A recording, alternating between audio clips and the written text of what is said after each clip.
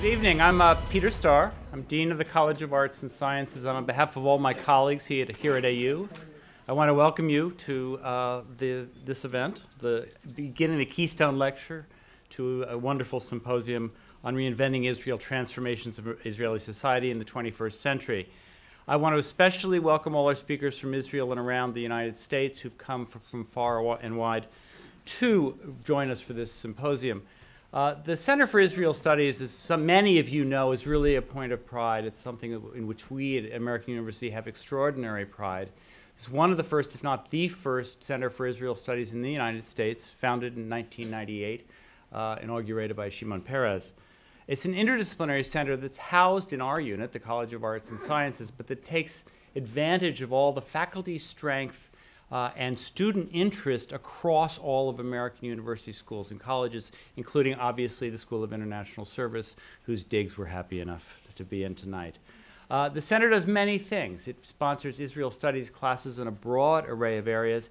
It takes students to Israel on field trips. It organizes over 24 public events every year, extraordinary public events with turnouts like this nearly every time.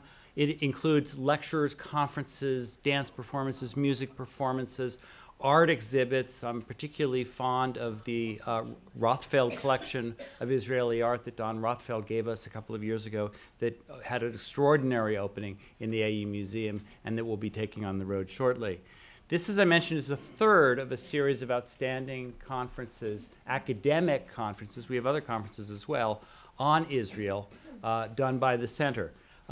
2013, Israel Studies and Jewish Studies in America. 2014, How Jewish is the Jewish State, Religion, and Society in Israel.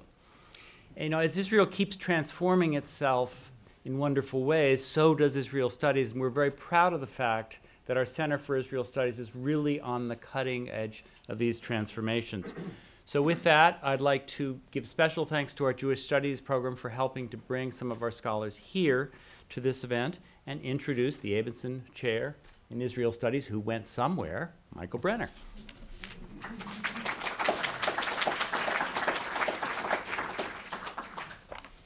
Thank you. I'd like to thank Dean Peter Starr for his warm welcome and his continuous support.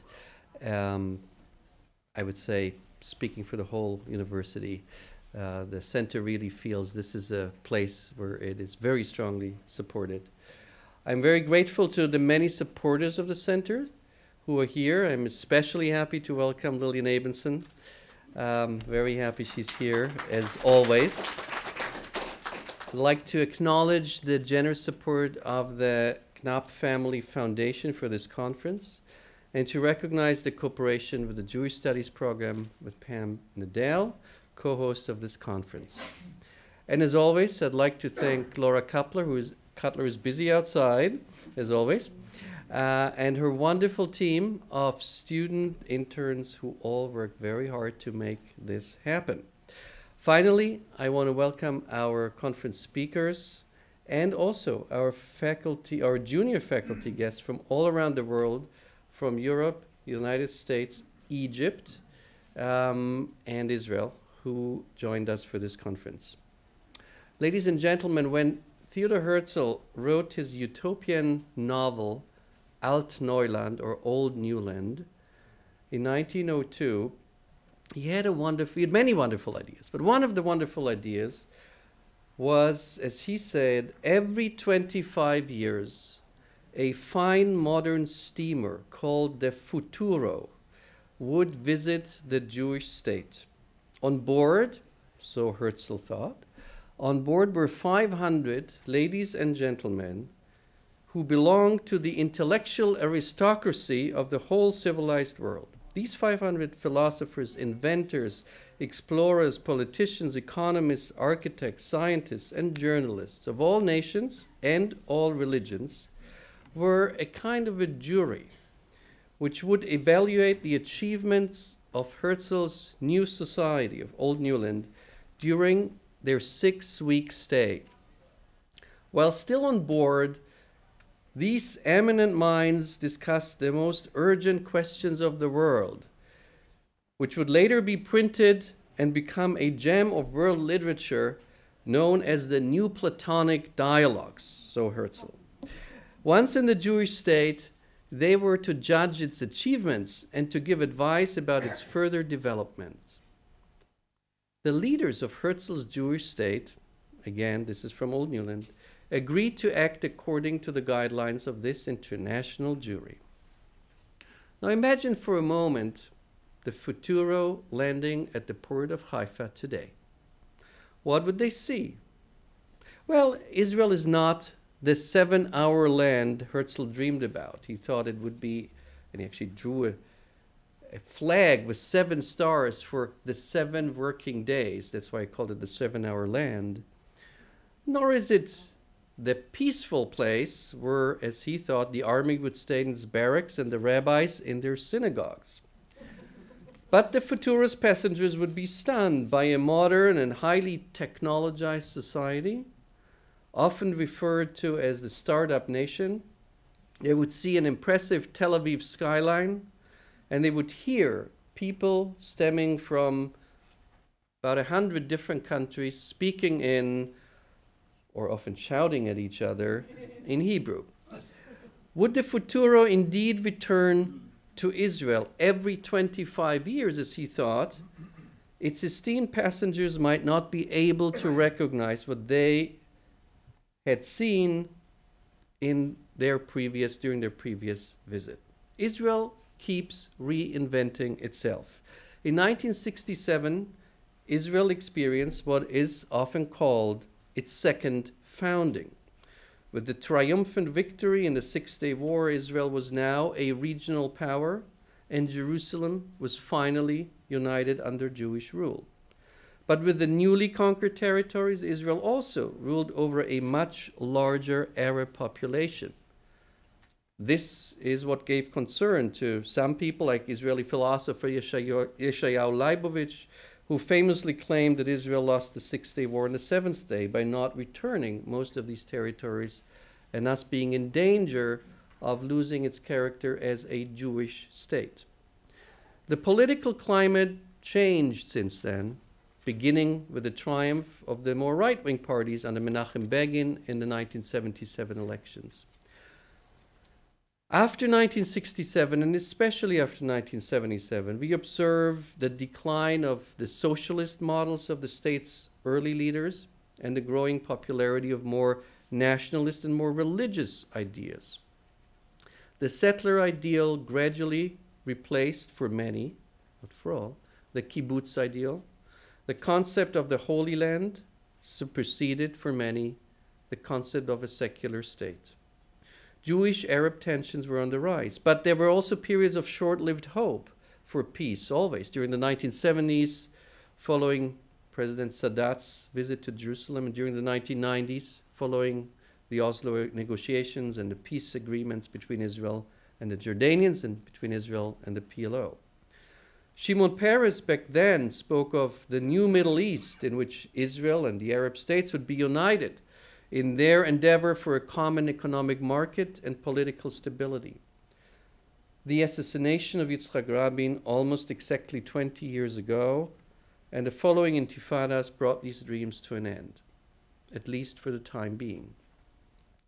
Our conference is concerned with the latest of Israel's reinventions, with the period of the last 20 years, which is characterized by 3 developments, as Calvin Goldscheider, one of our speakers tomorrow, stated in his very recent, excellent book, Israeli Society in the 21st Century. First, the massive immigration by Jews from the former Soviet Union. Second, a new economy shaped both by the high-tech achievements of the startup nation and by the growing gap between rich and poor. And third, the growth of the religious Orthodox and ultra-Orthodox populations and the religious conflict this development entails. Our conference will look tomorrow at all of these issues, plus others, new trends in art and literature, the new self-identification of Israel's Arab population, new potential immigrants among the self-identified lost tribes of Israel from Burma to Burundi, and the new Israeli diaspora that has emerged between Berkeley and Berlin. Over a century after Herzl's Altneuland, Hebrew writer Eshkol Nevo published recently a novel called Neuland, Newland.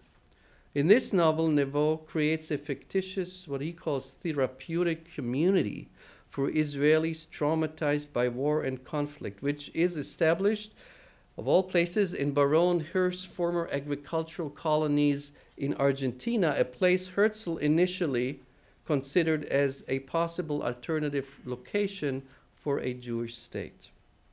There is a certain irony in the fact that Eshkol Nevo is the grandson of one of the founders of Israel, at some point Prime Minister Levi Eshkol. Nevo's novel is one of the several books concerned with alternative Israels around the globe. In the meantime, in Israel itself, many citizens have their own alternative societies in mind. The gap between an increasingly secular Tel Aviv and an increasingly religious Jerusalem is widening before our eyes.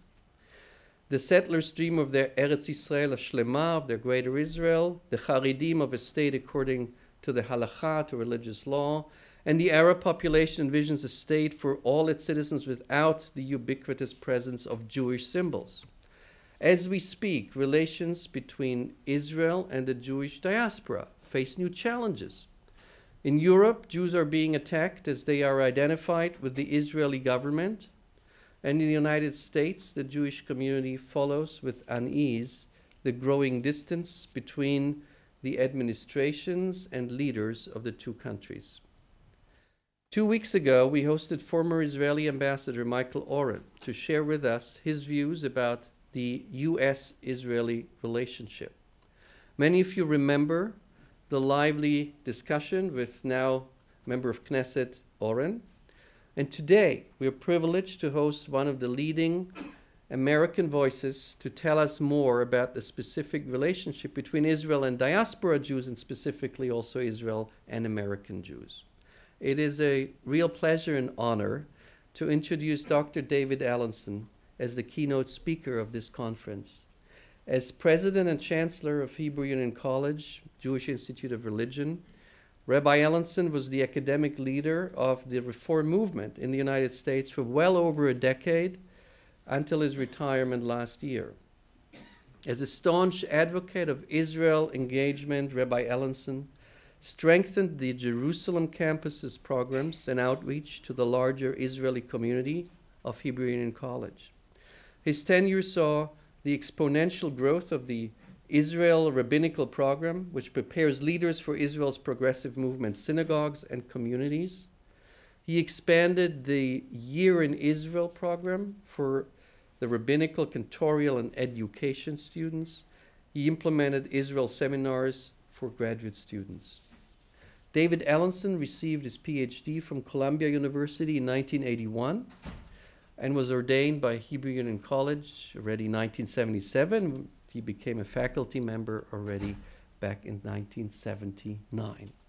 His extensive publications include Tradition in Transition, Orthodoxy, Halakha, and the Boundaries of Modern Jewish History, Rabbi Ezriel Hildesheimer and the Creation of Modern Jewish Orthodoxy, and most recently last year, Jewish Meaning in a World of Choice.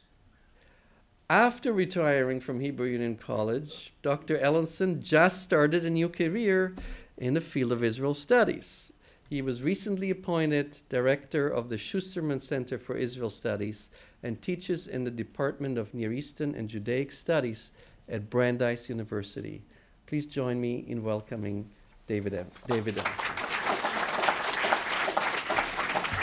Thank you. Erev Tov, good evening. It is a great pleasure to be here with you tonight, and I feel very honored to have this position. I want to thank the Dean and you for sponsoring this and having such an evening, and I want to thank Michael and where's Pam Nadell? There you are. Thank you both very much for inviting me. It's also a pleasure to see so many colleagues, and I want to thank Laura for all her incredible work in making all this possible with her staff. It is really a great, great pleasure and honor for me to be here tonight. I actually had thought a year ago that I was really completely retired from everything in my life, and I don't know quite how to say it. Some of you may know Ilan Troen, who was the founding director of the Schusterman Center at Brandeis University. I'd say, just don't be in a room completely alone with him if he wants to persuade you to do something. I came home that night and my wife said, well, how was your meeting with Ilan? And I said, well, you won't really believe it, but I'm going to now be the director of the Schusterman Center for Israel Studies at Brandeis, but I'm enjoying it very, very much, and it's sort of a nice chapter in my career. I want to also just begin, though, tonight by making a couple of personal statements. I will try to be as descriptive and non-normative as possible in talking about this topic that really does deal with the whole relationship that I foresee between particularly diasporan and North American Jews and Israel. But it would be disingenuous of me to pretend that I come to this particular topic with no sensibilities, so to speak, of my own. And I see a number of rabbinic friends, one in particular over here tonight, Rabbi Reiner. I grew up in a home that was very, very devoted to Zionism, and my whole career has been committed to Israel in many ways. It is odd, as Michael indicated when he introduced me, I certainly spent much more time studying German Jewish history. We studied at the same university, and in particular the history of Orthodox Judaism and Halakha, Jewish legal sources. I have done some writings on Israeli poskim, that is to say Israeli legal decisors. But my interest in Israel, or commitment to Israel, is not simply, how should I put it, an academic one, though in a moment I will try to be as academic as I can be. My mother and father were both, as was true of I think many American Jews in the 20s, 30s, and 40s, completely committed to the state of Israel. I took my first trip, and now I'm going to require you to engage in a tremendous act of imagination. You have to first imagine me more than 50 years ago. I was a point guard. It's hard for me to believe this, on a junior Maccabee basketball team that played in Israel during the 65 Maccabea games. We won 8, we lost 2. I don't know what more to say. And my life has been intertwined with Israel ever since. I lived 1 year on a Hashomer Hatzair kibbutz, Mishmar HaEmek, in the Jezreel Valley. I've been a visiting professor at Hebrew University, a fellow at the Institute for Advanced Studies at Hebrew University, and also a fellow at the Sholem Hartman Institute, where I taught for more than a decade. I would imagine that I've probably made over 100 trips to Israel in my life. We have many Israeli friends.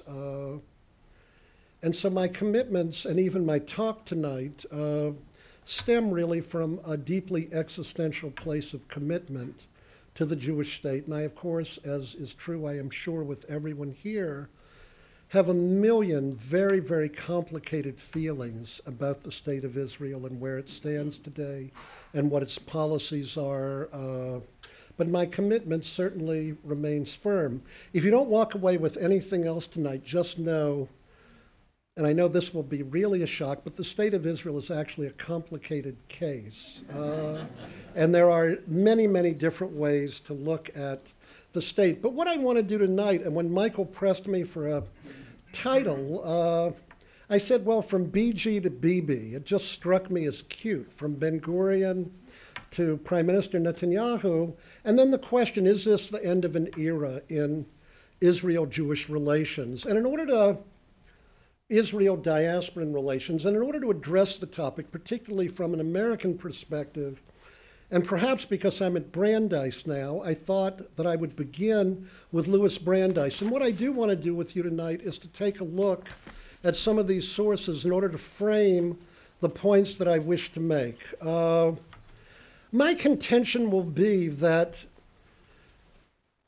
the relationship between American Jews and Israel, certainly up until now, has largely been based on the propositions that Louis Brandeis put forth more than 100 years ago. And I've quoted from an article that he wrote in 1912, a pamphlet. And in many ways, the understanding that Justice Brandeis ultimately came to put forth in relationship to Israel and the American diaspora in particular, but the totality of the diaspora in general, I think stems from this particular document. And I'd even make the claim that in large measure, I hope it's okay, that in large measure, this position that Justice Brandeis put forth in 1912 remains, for many American Jews, still the predominant way in which they view Israel-diaspora relations. But I'm going to even make the claim that perhaps, and that's really a question, perhaps this is beginning to unravel in certain ways in light, Michael, of all the different trends that you mentioned in Israeli society today. So let's take a look at what Justice Brandeis wrote. The Zionists seek to establish this home in Palestine because they are convinced that the undying longing of Jews for Palestine is a fact of deepest significance. It is a manifestation of the struggle for the existence by an ancient people which has established its right to live, a people whose 3,000 years of civilization has produced a faith, culture, and identity which enable it to contribute largely in the future, as it has in the past, to the advance of civilization. And that it is not a right merely, but a duty of the Jewish nationality to survive and develop. They believe that only in Palestine can Jewish life be fully protected from the forces of disintegration, an Achad Ha'amist position, that there alone can the Jewish spirit reach its full and natural development. And by securing for those Jews who wish to settle there, those who wish to go, one of the points that I would make is that American Zionism choked on one proposition of Zionism everywhere else in the world.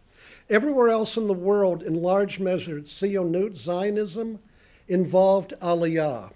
It involved immigration to Israel. American Judaism, to quote Jacob Neusner, choked on this proposition. It does not mean that there were not American Jews who did and who wish today even to make Aliyah, but in general, it is important to note that what Brandeis identifies here is that for those who wish to go to Israel, I don't know how to phrase this. He didn't use this phrase, harei zeh meshubach.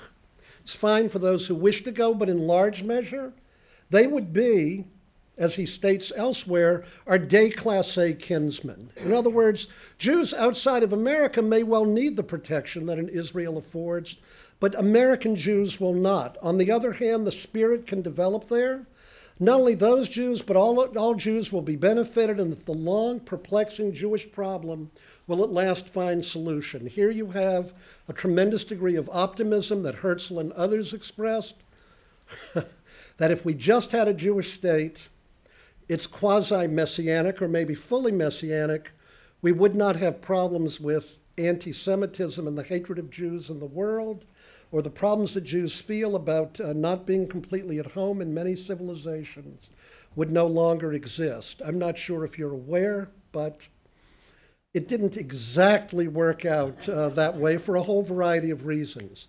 But then here comes the key part. Let no American imagine that Zionism is inconsistent with patriotism.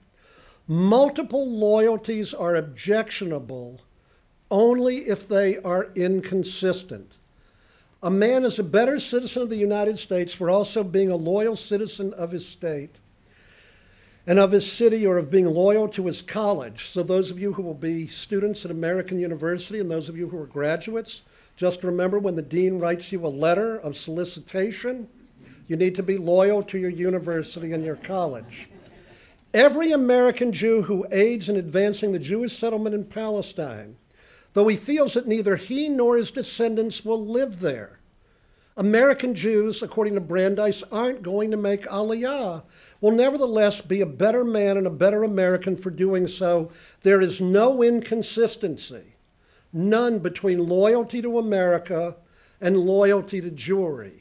The key point that I want to make at the very outset of this keynote lecture that you're going to explore is that American Zionism then is built on two poles. One, that Jewish life in the diaspora is plausible, not only plausible, it is, as it were, a kind of blessing. American Jews have no need to make Aliyah, and that there is no inconsistency whatsoever between the values that Israel embodies and the values, let's say, as he writes elsewhere, of our American Puritan ancestors, namely the democratic and Western values that the United States embodies from our Enlightenment tradition, and the values that Israel puts forth are precisely one and the same.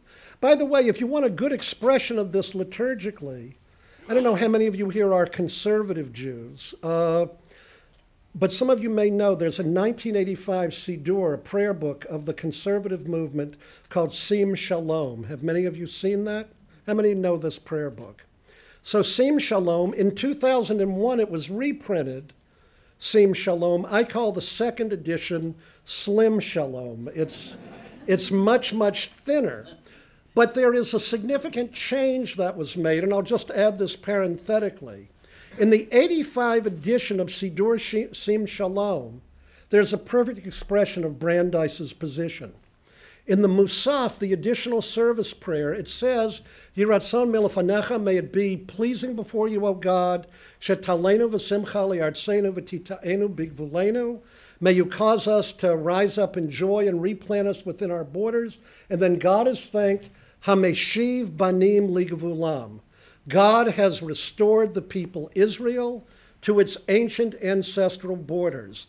In this 1985 conservative Siddur, with the addition of this phrase, the conservative movement expresses its positive attitude towards the religious, not secular, but religious significance of the state of Israel. But at the end of that prayer, they add another line. Tekabel barachamim uvratzon et tefilat amcha beit Yisrael b'chol makomot moshvotehem. May you accept in joy, baratzon, may you willingly accept, gladly accept the prayers of the people Israel wherever they dwell. It's good that we have a state of Israel, but it's all right for Jews to live in the diaspora. In fact, God hears your prayers everywhere. By the way, there was an objection made to this by Zionist-oriented members of the conservative movement. So if you look, and I know all of you will run out who are conservative Jews, in the 2001 edition, that line is excised from the prayer book, because the notion was there were a lot of complaints that it expressed a non-Zionist kind of position, that we shouldn't say that God should hear our prayers everywhere, but we should just keep in mind the notion of the centrality of Israel. But what I think becomes important here is that that prayer book basically expresses Brandeis's position. So the proposition that I want to begin with tonight is that American or diasporan Zionism not only rests upon the notion that it is all right to live outside of the state of Israel, which I don't think is such a tremendously controversial proposition today, but it stands on the foundation that the values of what this Jewish state will be and the values of the state of Israel are absolutely identical. And there will be no inconsistency between them.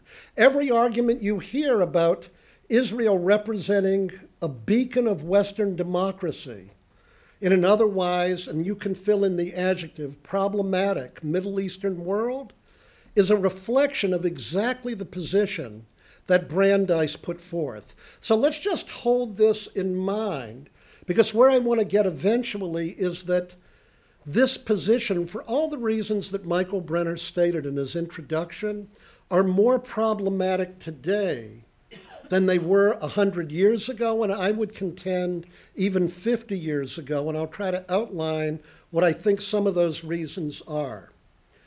Now I want to take you way back to the Talmud, because I do want to get to the whole point in a moment of religious nationalism in Israel. Religious nationalism and the settlements that emerge as a result of a certain kind of religious messianic ideology that will begin to take significant hold in Israel, particularly post-1967, post-Milchemet Sheshet HaYamim, the Six-Day War. First, you should note that in general, Rabbinic Judaism was, I would say, politically quiescent. Politically quiescent. That is to say, Rabbinic Judaism asserted that the Jews would not attempt en masse politically to return to their ancestral homeland. The idea of Shivat Zion, a return to Zion, was completely central to classical Judaism.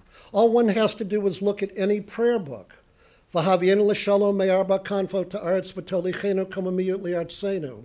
Bring us forth from the four corners of the earth and cause us to walk upright into our land. Praise to you, O God, hamachazir shchinato l'tzion. Praise to you, God, who causes the divine presence to return to Zion. Hashiva shoftenu kavari shona v'yoatzenu kavat chila. Restore our judges as they were at first, etc. There was a religious notion of Shivat Zion, of return to Zion, and had there not been this religious notion about the centrality of the land of Israel in Jewish thought, the modern Zionist movement of a secular variety would not have been able to build upon what I'm going to now call the religious myth of classical rabbinic Judaism. But it is important to note that after the destruction of the Second Temple, and with the fall of Masada, Yavna, which was the site at the end of the first century where Yochanan ben Zakkai led the Jewish people so that the Jewish people could survive the political destruction of their state by the Romans in the first century, Yavna became the dominant motif or the dominant symbol in Jewish thought for almost 1,800 years. Note what Yavna represents. And by the way, to see how out of keeping the Yavna myth is with the state of Israel, let me ask you, how many in this room have been to Israel? How many of you have visited Masada when you're in Israel? How many of you have gone to Yavna? Okay, more than I might have thought, but about a tenth, I would say, of the other people. Masada is clear what it stands for. The Jews lost their political power. Leolam lo tipol Masada od. Masada will never fall again. What happens? It's sort of, Masada represents the same view. I grew up in Virginia, Patrick Henry. What was his famous line? Give me liberty or give me death. Masada represents the fact that the Jews need political, military power. There's no question about it. On the other hand, what was Yavna about? You have Yochanan ben Zakkai, the great leader of the Jewish people, who simply says to Vespasian, Tain li Yavna v'chochameha. Give me Yavna and its sages. We're just going to go sit in a yeshiva and study, so to speak. Political quiescence. It's a different kind of ethos. The warrant for this in the Talmud is found in Ketubot 110b and 111a. It's the Shalosh Shavuot. Israel is said to have made 3 oaths before God. And the main one is that Israel will not go up Shelo Ya'alu Kachoma. Israel will not go up altogether as if surrounded by a wall. In other words, Rabbinic Judaism taught that to believe that the Jews could politically create their own state was a sin. It was a sin because it represented choser emunah, how should I put this, bahashem. I could say it other ways. It represented a lack of faith in God. Who was going to restore the people? God was going to restore the people, and if the Jewish people did anything politically to engage in a mass aliyah, it represented a lack of faith in God. That dominated traditional Jewish thought for centuries, though there were other lines. And indeed, you begin to get notions of Atchalta de Geulta, and this will be important, or Aruta Milatata, awakening from below, that begin to emerge. And let me just read a passage from the Zohar. On page 2, Rabbi Judah began and said, "Who is she that looks forth at the dawn, beautiful as the moon, bright as the sun, awesome as an army with banners? Who is she that looks forth?" That refers to Israel. "When the Holy One, blessed be he, raises them up and brings them out of exile, he will open for them an extremely fine and small opening of light. Then he will open for them a slightly larger opening, and later still, he will open for them the heavenly gates that open to the four corners of the world." Among the rabbis who paid a great deal of attention to this was a great rabbi, the first chief Ashkenazic rabbi of Israel, Abraham Isaac HaKohen Kook. Rabbi Kook followed in the path of a man named Tzvi Hirsch Kalischer. Kalischer lived from 1795 to 1874. So Pam or Michael, when you're testing your students, you'll have all the right dates. Rabbi Kalischer wrote a book in 1862, Drishat Zion, Seeking Zion. And he opposed this notion of the three oaths. He was influenced by the rise of nationalism in Europe in the 19th century, and he took a line from Scripture where it said, "Shuvu elai va'ashuva aleichem." You return to me and I will return to you. Rabbi Kalischer wrote, people who think that there's going to be a great miraculous redemption are wrong. Redemption will come through the efforts of the Jewish people, or to phrase it differently, God is going to use the Jewish people as his agents to make the creation of a Jewish state, or if one doesn't like state, at least some kind of Jewish entity in the ancestral homeland of the Jewish people possible. Rabbi Kalischer was the first, or among the first, Orthodox rabbis to justify, I guess I would call it, for our purposes, political action in order to see to it that a Jewish state would be reborn. And Rabbi Kook, if you look on the second page, who lived from 1865 to 1935, wrote the following. Most of the adherents of the present national revival maintain that they are secularists. The Ben-Gurions of Israel, if you were to talk to them, would tell you they were secular. But the truth is, according to Rabbi Kook, based on these passages, they were wrong. In other words, they thought, Hem chashvu al atzmam kechilonim, they thought about themselves as secularists, but they actually weren't. They were actually agents of God. If Jewish secular nationalism was really imaginable, then we would indeed be in danger of falling so low as to be beyond redemption. But Jewish secular nationalism is a form of self-delusion. This is not my topic tonight, but I would only say the following. Rav Kook was greatly praised as being extremely, extremely tolerant. On one level, he was. He would sit with non-Orthodox Jews, and in fact was there at the opening of the Hebrew University, would talk to secular kibbutznikim, etc. But he never affirmed that they were correct in their views. He sat with them because unbeknownst to them, they were really God's agents in the world. They thought they were secular, but they were really doing God's work. In other words, he affirmed them, but only from his own standpoint. The spirit of Israel is so closely linked to the spirit of God that a Jewish nationalist, and I suspect there are a few of you in this room tonight, no matter how secularist his intention may be, must be, despite himself, they must affirm the divine. I don't know what Felix Posen would say about that, but that's Rav Kook's view. To oppose Jewish nationalism is not permissible, for the spirit of God and the spirit of Israel are identical. Note, it's not the spirit of democracy and the spirit of Israel are identical. The spirit of God and the spirit of Jewish nationalism are identical. Men of faith must work all the harder at the task of uncovering the light and holiness implicit in our national spirit, the divine element which is at its core. The secularist will thus be constrained to realize that they are immersed and rooted in the life of God and bathed in the radiant security, sanctity that comes from above.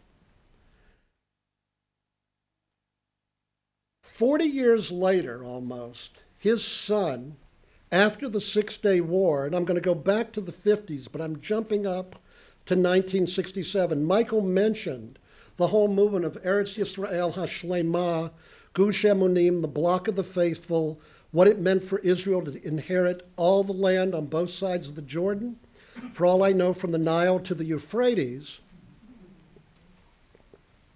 You need to see the words of his son. Now, here I want to be very careful.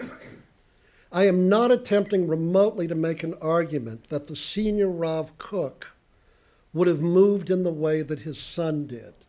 I have no idea. It's a little bit like arguments about, on the 20th anniversary of the assassination of Prime Minister Rabin, what would Rabin have said if he were here today?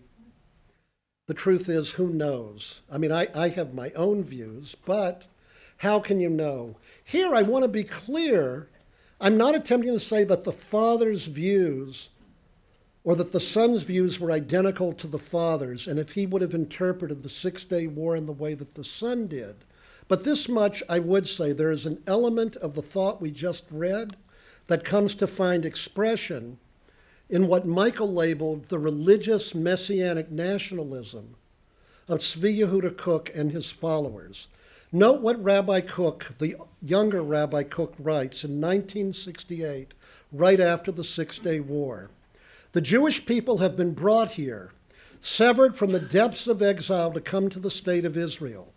The blood of 6 million represents a substantial excision from the body of the nation.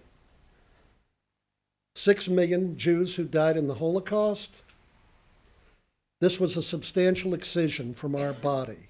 Our whole people had to undergo heavenly surgery at the hands of the Mahorsim, the destroyers. May their names be blotted out. God's people had clung so determinedly to the impurity of foreign lands. This is not exactly the way Brandeis viewed American life, Jewish life in America. Here, what happened? The Jews clung to the life, the impurity of foreign lands, that when the end time arrived, they had to be cut away with a great shedding of blood. From Rav Tzvi Yehuda Kook's point of view, what was the Holocaust about? The Holocaust was appropriately divine excision in order to make the people Israel worthy later of redemption. I'll leave that for your course in Holocaust studies to judge the correctness of that view. This cruel excision reveals our real life, the rebirth of the nation and the land, the rebirth of Torah and all that is holy. These historical, cosmological, divine facts must be seen as such. The state of Israel is divine. Not only must there be no retreat from a kilometer of the land of Israel, on the contrary, we shall conquer and liberate more and more. I think you could call him an ideologue. I think that would be correct. We are stronger than America, stronger than Russia. With all the troubles and delays we suffer, our position in the world of history, the cosmic world, is stronger and more secure in its timelessness than theirs. Heaven protect us from weakness and timidity. In our divine world-encompassing undertaking, there is no room for retreat. This leads to a certain kind of religious, messianic fervor among a certain group of Israelis. And I want to again be very, very clear. The secular nationalism that is represented by people like Jabotinsky and others does not have one thing in common in terms of its roots with that of religious messianism. But read Jabotinsky.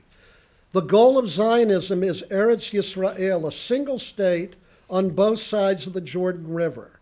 Eretz Yisrael, all this land and all that is glorified in it, belongs to us, to the people of Israel.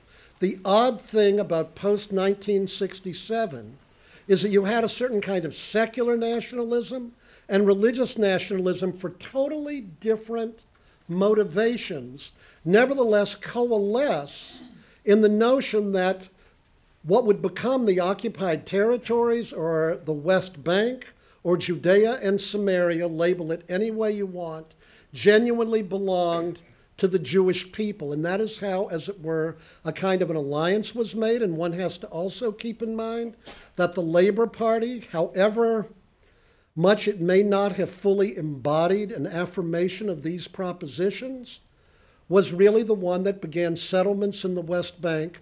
So I think, as an historian, the one difference I would say between, let's say, the policies of labor and the policies later of the Likud government is that one quietly went about the work of settlements and the other really very openly applauded it. But I think there was in Israel a genuine elation that began to take place after 67. Let's go back then to 1950. In 1950, there was a very famous exchange between Jacob Blaustein, who was the head of the American Jewish Committee, and David Ben-Gurion, who was the prime minister of the Jewish state. And this is what Blaustein writes. And let me just read, let me read the beginning of the first paragraph. The long-range program in which the American Jewish community can have faith should be based on the following creed. The American Jewish Committee has confidence in the strength of American ideals and institutions and the soundness of attitudes of American Jews. Compare that to Rav Kook. There's a difference. We shall work with men of goodwill to expand American democracy and to make the actual facts of American life more closely resemble the ideal. We shall work with others to build a Jewish communal life in the U.S. even more closely in tune with American ideals and with the vital traditions of Judaism. The ideals of America and the ideals of Judaism are identical. Identical. And that is why Brandeis can make the affirmation that he makes, and you see it here again in Blaustein. And it's why, among certain groups of American Jews, they are particularly committed to showing that virtually every positive ideal in Western society, democracy, enlightenment, all have Jewish roots. It may have some Jewish roots. I would never deny that. But there is a strong ideological thrust that leads American Jews to make that affirmation. We shall give every friendly aid to Israel in its program of adjusting its influx of immigrants to a democratic and constructive way of life. The key point I want to make is that Blaustein, even as he chokes on the idea of Aliyah, for American Jews, nevertheless, what he has in common with Brandeis and what most American Jews share in some measure all the way to the present day, though hardly all anymore, is that democratic values and Jewish values and the values of the state of Israel are all one and the same. There is a commitment to democratic values. Note how Ben-Gurion responds. The Jews of the U.S. as a community and as individuals have only one political attachment, and that is to the United States of America. By the way, Blaustein and others were quite surprised that Ben-Gurion responded in this way, but I'll leave that for another time. They owe no political allegiance to Israel. The state of Israel represents and speaks only on behalf of its own citizens. Prime Minister Netanyahu took a different position, some of you may know, in France, but I won't go into that at this moment, and in no way presumes to represent or speak in the name of Jews who are citizens of any other country. We, the people of Israel, have no desire and no intention to interfere in any way with the eternal affairs of Jewish communities abroad. And finally, let me say a word about immigration. We'd like American Jews to come and take part, but in the end, we feel that they'll have a fulfilling life should they come to Israel, but should they not, all right. In a very real sense, in this particular episode, Ben-Gurion yielded to Blaustein. Now, this is the other point I want to make. In the 1950s, even after the Suez Crisis, and here's someone like Calvin I know could speak to this sociologically, when American Jews were in, what is it, Lakeville or Lakewood, the Lakeville study, were asked, is Israel central to your concerns? 31% said yes. This is 1957, after the Suez Crisis. 31% said Israel was central to their concerns. In 1968, right after the Six-Day War, when the same study was repeated, 91% said Israel was central to their concerns as Jews and as human beings. The state of Israel began to occupy an even larger place in the minds of average American Jews post-67 than it did from 48 to 67. But the ideal of this democratic notion remained at the very foundation and core of American Zionism. I want to now read on the last page just two paragraphs from a book that was written by Abraham Joshua Heschel. How many of you have heard of Rabbi Heschel? Okay, good. I would think. Note his title, Israel, an Echo of Eternity.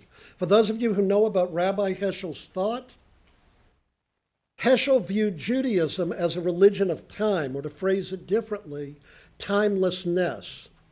He had a very hard time dealing with Judaism as a religion of space. Land was a much more difficult problem for him theologically to deal with. But after the Six-Day War, he went and visited Israel, visited with people like Ben-Gurion and others, and then he wrote his book, Israel, an Echo of Eternity. And I just repeat this one story because of recent events and because it reflects, in this case, a certain kind of American optimism about what could or would be done. In other words, for all of his roots as the scion of a great Hasidic dynasty and his writings on Jewish religion, I would even make the claim here that he writes very much as an American Jew. Doesn't mean there aren't Israeli Jews who wouldn't share this, but it's quintessentially typical of American Jews. It's typical of America. There is a kind of optimism. All problems are solvable. Think of President Kennedy's inaugural address in 1961 in this very town. Our problems are man-made. Human beings can resolve them. Men made these problems, and I would add women. Men and women can resolve them. There is a kind of optimism, an Enlightenment kind of optimism about perfectibility. So this is what Heschel writes towards the end of his book. Encouraged by British policies in Palestine, which had the effect of fostering friction and antagonism between Jews and Arabs, the Grand Mufti of Jerusalem, Hajj Mohammed Amin el-Husseini, launched an attack by Arab nationalists against Jews of the Old City of Jerusalem in 1920. The Jews in the Old City defended themselves. This prompted the Mufti to renew the riots in the following spring. The situation threatened to develop into a full-fledged war between Jews and Arabs. It took the courage of one person to stop the riots and call an end to the disturbances. He was Rabbi Ben-Zion Meir Chai Uziel.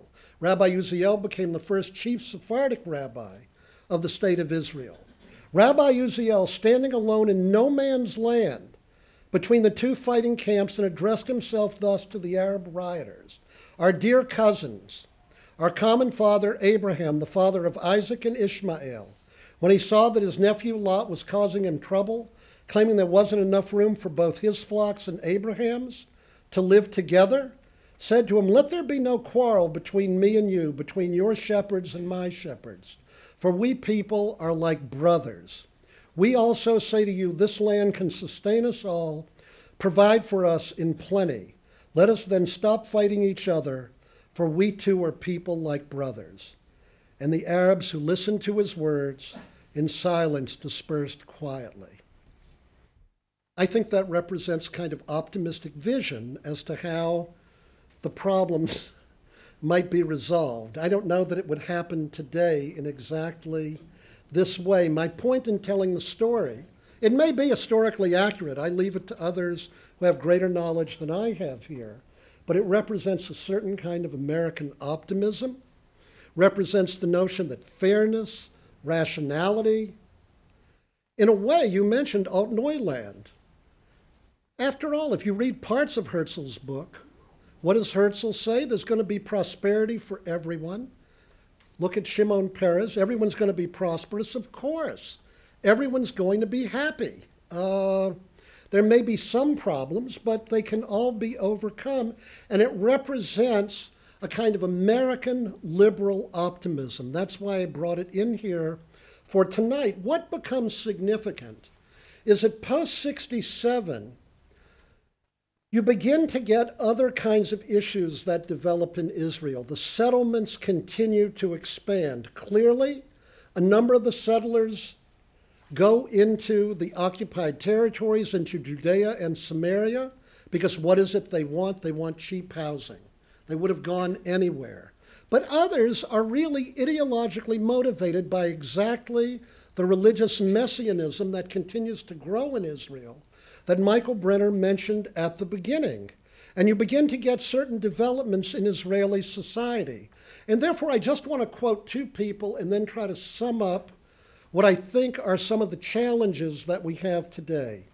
Peter Beinart, who of course is known to all of you, and this was from the paper that I actually wrote. Michael said there'd be published papers, so I took one part from what I wrote. In his oft-quoted essay in the New York Review of Books, writes that most American Jews, especially young ones, are liberal. For all the issues that some people in the establishment seem to have with President Barack Obama, 70% of Jews, at least in the United States, voted Democratic. And my bet will be in the 2016 elections, it's likely to be even a higher percentage voting for the Democratic candidate. This means they believe in open debate, they're skeptical about military force, and they possess a basic commitment to human rights. The Zionism they affirm and find attractive is one that recognizes Palestinians as deserving of dignity and capable of peace, and they are quite willing to condemn an Israeli government that they feel do not share these beliefs. I hope everyone understands I am not attempting to take a position on whether Beinart is substantively correct or incorrect about the Israeli government, but I do think he describes a great many young American Jews in a completely unscientific survey, completely unscientific, based on the one class I'm teaching this semester at Brandeis, with 24 young people in it. 8 of them belong to, J Street U.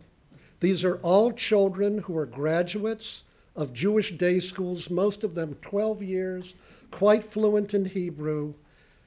I don't know if they're typical or atypical, sociologically speaking, but I don't get the feeling that they're completely atypical of many of our youngsters in this kind of way. And then note what Noam Pianko, a young and articulate professor, when you're 68, anyone under 50 is really young, at the University of Washington, in his important book, Zionism and the Roads Not Taken, observes there's a fundamental divide between American Judaism and Israeli nationalism when it comes to the relationship between Jewish and universal concerns.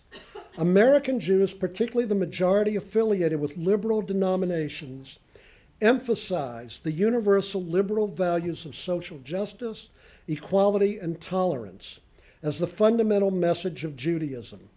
While Zionism always saw itself as promising universal and democratic values, Pianko asserts the realities of creating a Jewish state created existential threats that made the practice of preserving both Judaism and democracy a complicated endeavor.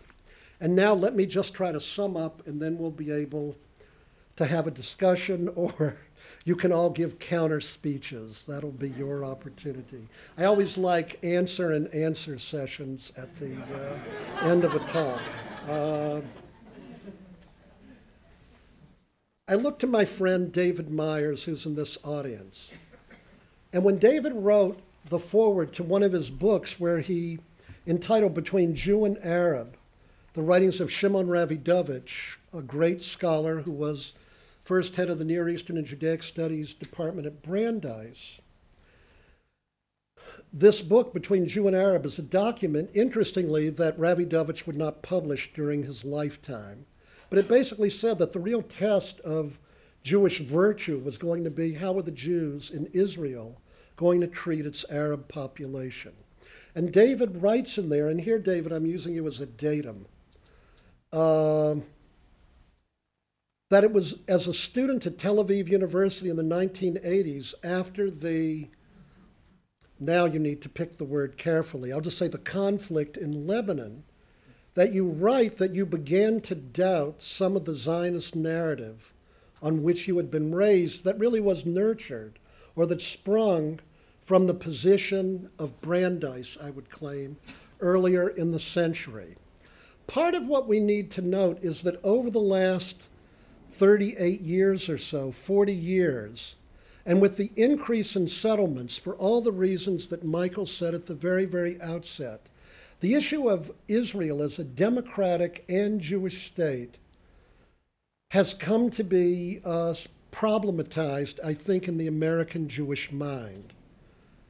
Has come to be problematized in the American Jewish mind. I am not attempting to here create or attempt to say that the enemies of the state of Israel are inherently virtuous. Indeed, I have a lot of my own positions on this that are probably, in light of the talk I'm giving, maybe surprisingly to the right of what some of you might anticipate. I won't go into my whole biography, but descriptively, in light of what you've asked me to speak about, the rise and the expansion of settlements in the West Bank are certainly highly problematic for any number of young American Jews. And in terms of the future of Israel diaspora, particularly American diasporan relations, the continued growth of settlements in the West Bank will make Israel, as it were, more and more distant to any number of young American Jews. Here, I think descriptively, Beinart is correct, even as I'm going to speak for myself, and here I'm repeating arguments that go on in my home all the time with my own children. I think that a number of these people, I'll just speak about my children, don't sufficiently appreciate what I'm going to call the security risks that the state of Israel has to confront. But if you're interested in the ongoing connection between Israel and diasporan Jewry, which is what you asked me to speak about, you would be foolish not to be aware of this and to know that in some way it does not need to be addressed by the American Jewish community as we move into the 21st century. In other words, however unfair one may feel some of the charges are against Israel, and despite the great pride so many of us take in all sorts of issues or developments and accomplishments of the state of Israel, the settlements in the occupied territories will continue to be a moral problem with which not only the state of Israel will have to wrestle, but in terms of ongoing relationship between Israel and American Jewry, it will continue to grow, I think, as an impediment to ever stronger relationships between American Jews and Israel, diasporan Jewry and Israel, as we move forward, precisely because on some level, fairly or unfairly, you have a number of Jews who think that it betrays the democratic values that they feel ought to lie at the heart of the Jewish state. The other issue that emerges is one that probably won't surprise you, but I think, given my own position in the world, but I think will continue to be more and more of an issue. As not only, I would say, right-wing nationalist forces, whether secular or religious, continue to grow strong in Israel, the issue of how non-Orthodox religious denominations or religion is treated in the Jewish state also promises to be a problem. It promises to be a problem because, by and large, in North American Jewry, and now I'm going to say whether you like the number at 60%, 70%, or 80%, I'm going to say now scientifically, as a sociologist, it's a lot. The overwhelming majority of American Jews marry people who were born non-Jewish. Under the law of return, these people would have a right to automatic citizenship in the Jewish state, but these people will not have the right to be married or buried as Jews in the state of Israel. More and more liberal Jews in North America, in this sense, will see themselves as disenfranchised by the state of Israel itself.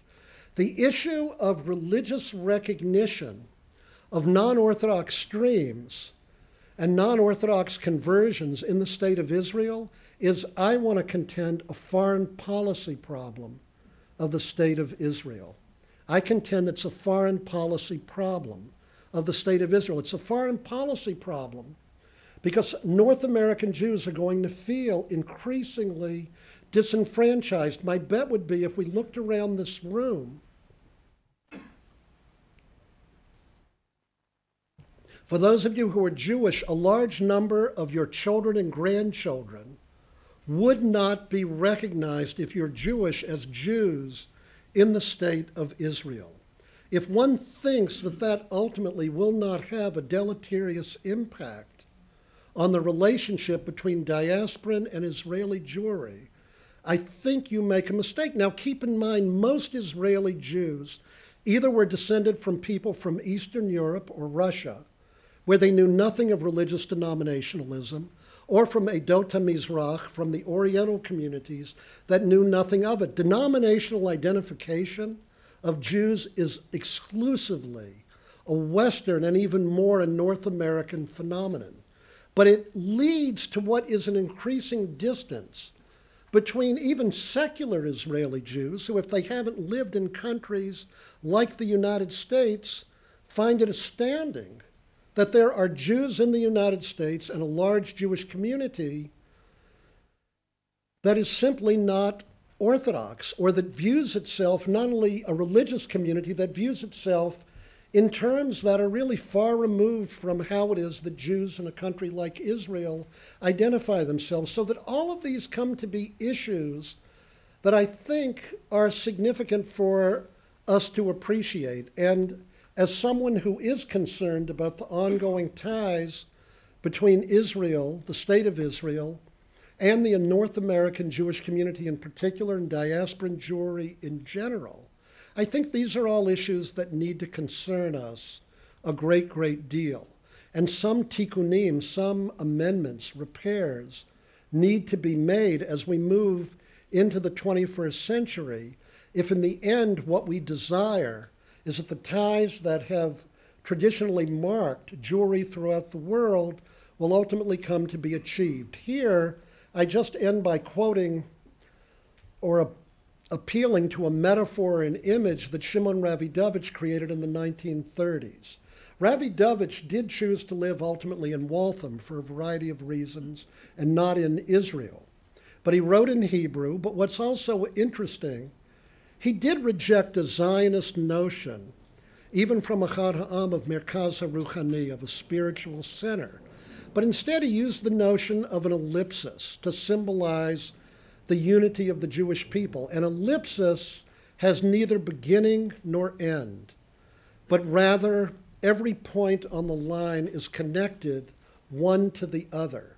And it seems to me that for those of us who affirm this kind of notion and look to Jewish peoplehood in this kind of way, we have a great deal at stake as we move into the 21st century and as we consider the hope and the reality and the accomplishments that Israel represents to so many of us. So I thank you for listening so attentively, and now you can all tell me what I left out or what I didn't state properly. Michael, how do you want me to handle it? Yeah, sure.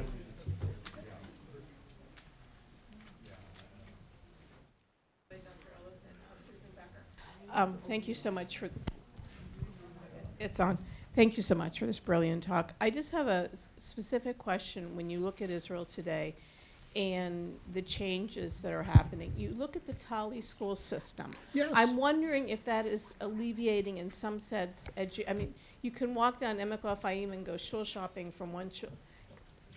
Yeah, so I mean, the question that's asked, aren't there changes in Israel itself? And the answer, of course, is yes. The Hebrew Union College alone and Machon Shechter, the Masorti school that ordains rabbis, the conservative one, ordained over 100 rabbis in the last decade, Israelis, within Israel. There are today, members of Reform and conservative congregations only number paid dues members about not even 10,000. But there are over 100 Reform and conservative congregations. Remember, in Israel, unlike America, you have no establishment clause. So that people in Israel, religious institutions generally, are supported by the state, and that's seen as legitimate. And non-Orthodox expressions don't receive that kind of support. But what is interesting is in a recent poll, people were asked to identify themselves by denomination. I think it's a little bit like going to Mars and asking the question. But what's fascinating is in the most recent poll, 12% said they identified as Reform or conservative. Now, this is what I think it means. I think they know that the Haredim hate Reform and conservative Judaism. So kind of the enemy of my enemy is what I want to be.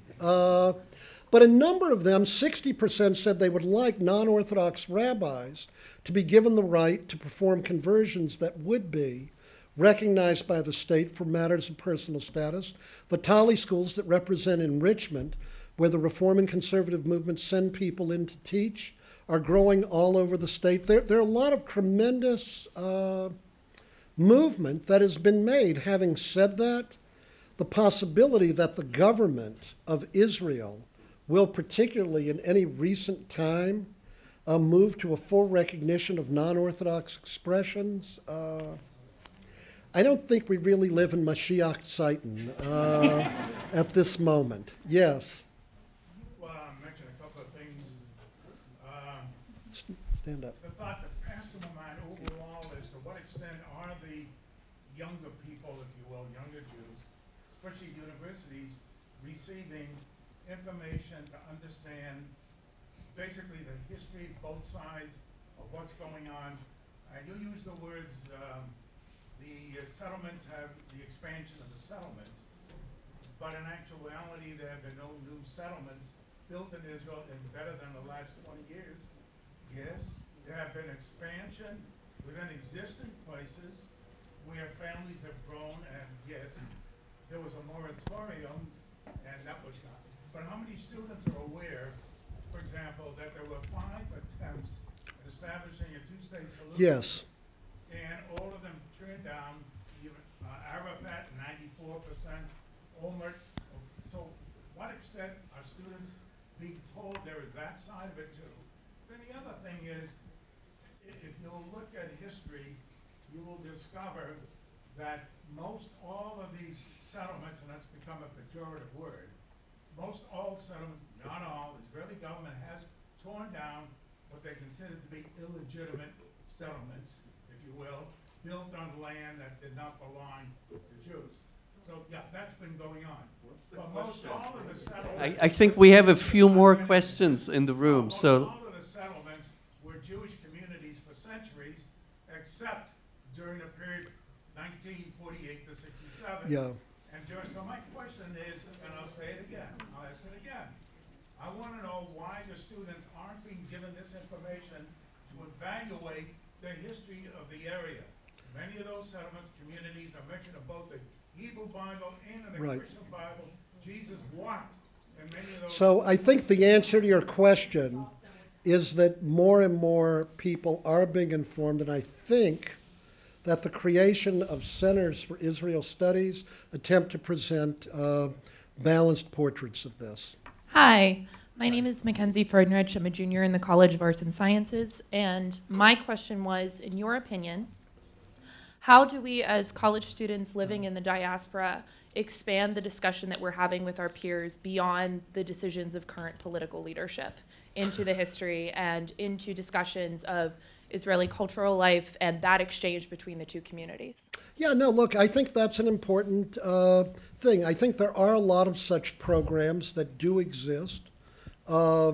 And I think that what one has to do is to approach different foundations, programs. I would imagine that the Hillel here, I would hope, at American University provides many such options for students. And I think programmatically, it's very important for students to be aware of what all of these other alternatives are. And I think some of the complexity that this gentleman referred to in the whole situation would become more evident. But I mean, I think in this way, you have lots of Zionist organizations, certainly from Birthright on, that are attempting to that are attempting to create these kinds of opportunities beyond the political to cultural and other kinds of exchanges. Yes, please. And Hi. Thanks for your talk. I very much enjoyed it. My question relates to a statement. identify yourself. Oh, sorry. My name is Zach. I'm a PhD student at the University of Pennsylvania, and I study Israel there. What are you writing your dissertation on? Or I'm writing my dissertation. Well, who knows what it will be? It's still in the early stages, but my idea right now is to write on Mizrahi participation in settlements in the West Bank and Gaza. Okay. So my question relates to a statement that you made kind of in the middle. You said, I'll leave it be, but the title of your talk is on, the history of the relationship of the diasporas, so why not ask it about Bibi's statements in France, which I think he also made in Denmark, to the perhaps irritation of the local communities there. Can you describe the process by which the Israeli secularly elected or secularly chosen government changed its position from the one articulated by Ben-Gurion, in which it did not speak for diaspora Jewry, to one in which it did? And did Ben-Gurion maintain the distinction that you're thinking about in the distinction between the American diaspora and other diasporas? Look, Thanks. I think Ben-Gurion's a great question, and I suspect there are people here who can answer it with greater authority than I can. Look, one of the problems with taking a quote in general is that I could bring you other quotes that might present a different kind of view. In light of my topic tonight, I especially selected the Blaustein Ben-Gurion statement in 1950. There are other statements of Ben-Gurion that would be a bit different. This is just speculation on my part, and believe me, with the people here tonight, others could answer it much more authoritatively than I could. I think there have been a couple of differences. I think particularly post-67, for all the reasons that I talked about, where Israel comes to be the center, as it were, or a central concern to Jews throughout the diaspora. I don't know how to put it. I think the reality is that Israel is at the very center of the Jewish world. The reality is, take, for example, even the religious issue. For most American Jews, it won't have really much practical impact whether the state of Israel fully recognizes the Jewishness of most American or diasporan Jewish children. But given the central role that Israel plays in the life of the Jewish people, it is a tremendously delegitimizing statement about the authenticity of diasporan Jewry, which bothers people incredibly in the diasporan community. In other words, the very central role, the centrality of Israel. My last quote from Ravi Dovich aside rhetorically, the central role that Israel plays means that what would be regarded as the delegitimization of the forms of Judaism with which most diasporan Jews identify is tremendously, tremendously problematic. But from your point of view, from the point of view of your question, one of the things you have to note is just the demographic difference. At the time when Ben-Gurion made that statement, a minority of Jews worldwide actually lived in the state of Israel. Today, Israel is the largest Jewish community in the world, and it promises to grow even larger. And the reality is that in terms of the centrality that Israel plays, to some degree, I suspect there are many Jews, even in a latent sense, who think that the prime minister of the Jewish state, I don't know, king of the Jews would be too strong a term, but That would be way too strong a term. But there is a sense in which what I think Netanyahu has come to express is probably the expression of belief I'm sure that he genuinely holds. That I have no doubt about. But the reality is when the state of Israel speaks, it does represent on some level, consciously or beyond, Jewish life in the larger world in a significant kind of way. And given the demographic changes that have occurred in world Jewry, it doesn't surprise me that the prime minister of the Jewish state would think in this way. Keep in mind, too, that one of the purposes of the state of Israel was to provide for the defense of the Jewish people. And certainly the whole purpose of Chok HaShvut, of the law of return, is to look at the state of Israel in much larger terms than the state itself, and to see it as a protector of the Jewish people, as it were, worldwide. You know, it's interesting, if you were to even look at the question of who is a Jew, you know, the most interesting iteration of the law of return, in my opinion, is the 1970 amendment. Because this came after a number of cases in Israel where some of you may know there was an Israeli Jew named Shalit who was married to a non-Jewish woman. At the time, they had identity cards in Israel, and they had a La'om and Dat, nationality and religion. And Shalit wanted his child registered as a Jew for nationality, but with no religion. So ultimately, after the case was decided by the court, and the Israeli Knesset amended the law in 1970, and Ruti Gavison has written on this, what's fascinating is that ultimately the Knesset, as well as the court, came to affirm what I'm going to call a religious definition of Jewish peoplehood. Keep in mind, Judaism is, and with all the sociologists and scholars here, think of the term an ethnic church, whatever term, nationality. Think in the book of Ruth, when Ruth, the prototypical convert, converts, Amecha mi velokayich Elokai, your people will be my people, your God will be my God. Religion, as an expression even of Jewish culture, and ethnicity, your people will be my people, are inextricably interwoven in Judaism. And in that sense, it just reinforces, in my opinion, the fact that you have in the state of Israel some significant degree of Jewish continuity, regardless of how secularized the state is, so that the prime minister of the state of Israel would ultimately make this statement, diasporan protests on the part of leaders aside, does not surprise me in any kind of way. I mean, the one thing that I didn't mention is that, you know, the other issue, and I was a little hesitant to bring it up, but why not at this point?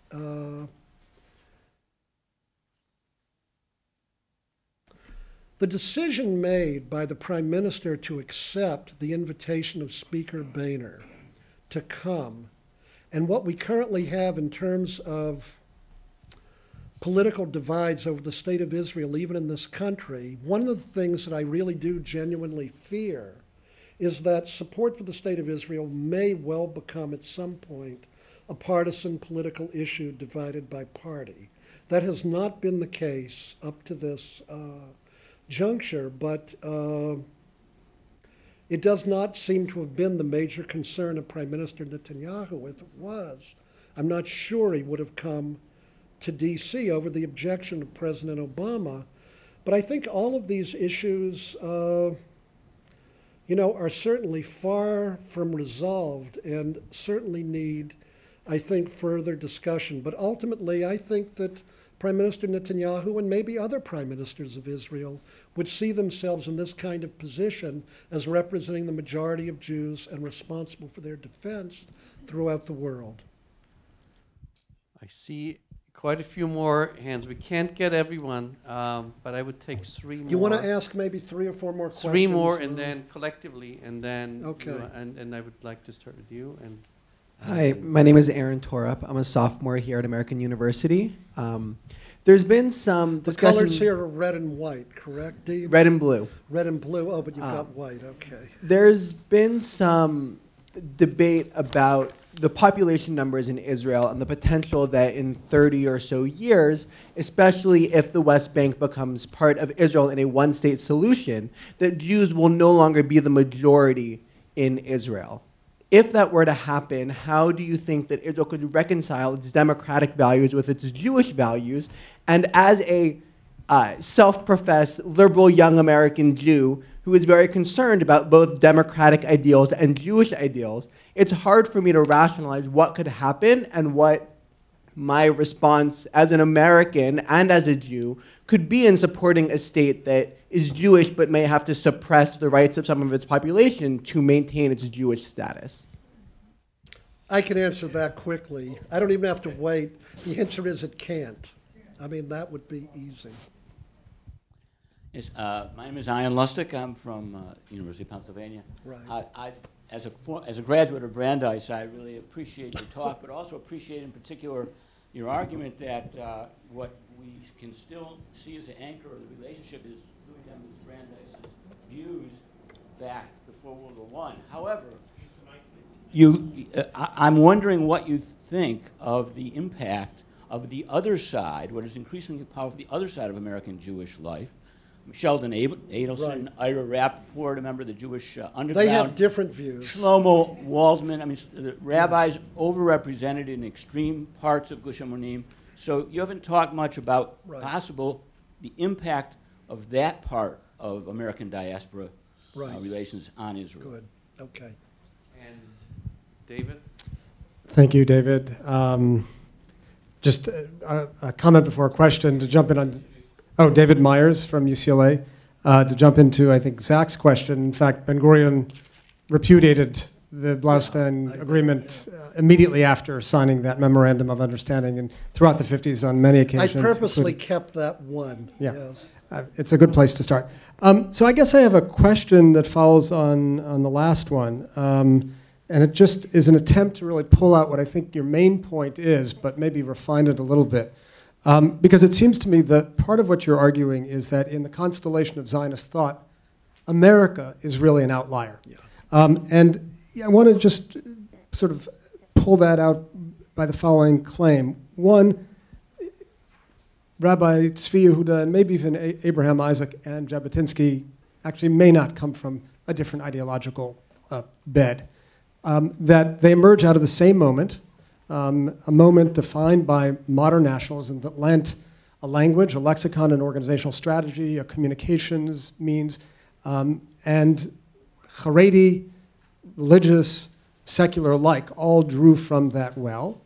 And moving conversely, secularists, devout secularists, borrowed from the messianic energy that people like Rav Kook represent. So I'm not so sure that there's a great deal of difference. That's the European strand. And then as distinct from that, and I think if you look at your first source and your last source, right? Your first source and your last source, it reveals an arc of American Zionism that is inclusive, that is non-coercive, and pluralist, quite different. Quite pluralist. I guess the question ultimately is, as you look back on Brandeis, wasn't it self-evident in retrospect that it would be dissonant with that other strand of Zionism, such that Weinart and Pianko make great sense? We have a very short intervention. I will be as quick as I can because we're running out of time, but we do have a controversy here. I'm not sure how many people in the room are aware that the Rabbi's Cook father and son paradigm is winning hands down today in Israel over all others, including the Jabotinsky liberal nationalism and the Ben-Gurion pragmatic Zionism. And the Rabbi's Cook, unlike Jabotinsky, hail not only from halachic sources, but in their understanding of the new Jewish will to power and divine intervention and inevitable fate, they are based on Rabbi Georg Friedrich Wilhelm Hegel as well. And I would like to draw your explicatory talent to explain what is to me an enigma, how come today the Cook paradigm seems to be winning hands down over all the others. Yeah, I mean, actually all three questions are really related to one another. I mean, what I would say is that the people you mentioned, Ian, are really just not concerned with Israel, quite frankly, as a democratic state, whether they're in the United States or whether they're in Israel. That is just not a value that they really share. I mean, and in that sense, in answer to the young man's question, tell me your name again? Aaron. It's a good Jewish name. Ohev Shalom V'rodev Shalom. Okay, never mind. I would say that what we have seen in Israel increasingly, and David, this will be a discussion that we could have later. I mean, and I'm willing to entertain part of it now. It could be that the people like Jabotinsky and Rav Kook and the Ben-Gurions of the Jewish world all emerged, it may be true, out of an Eastern European and then early Yishuv kind of context. But the ideologies that inform them are really radically different. I think in light, Fania, of your point, I think the real issue is how is it that in the state of Israel you moved principally from what I would call essentially a pragmatic kind of an approach to all sorts of questions, to one that is today, I think, much more strongly ideological. In answer to Aaron's question, in other words, I look at that same demography and think if you end up with only one state, how could it not possibly end up being, from a universal moral standpoint, problematic? I mean, look, what recent events do reveal is that, you want to know what one state will look like? This is my opinion. I think a lot of what you get today is what one state might look like, Haifa notwithstanding. But having said that, what I think that some young American Jews in particular don't fully appreciate is what the legitimate security concerns are of the state of Israel.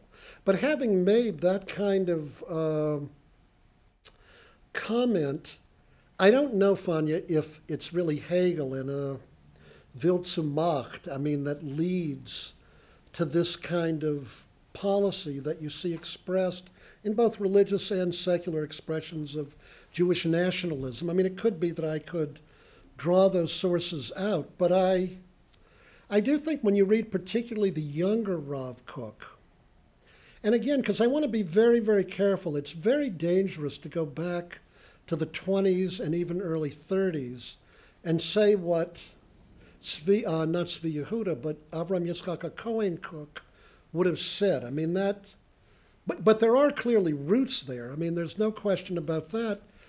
I think the point that you made about the unleashing of messianism, here'd be the last point I'd make. David Ben-Gurion was really wrong about one principal thing. He thought he could tame Jewish religious messianism. Ben-Gurion believed I can use all the vocabulary of classical messianism, Kibbutz Galuyot, Sur Yisrael, the ingathering of the exiles, the Rock of Israel, and I can give them completely secular kinds of meanings.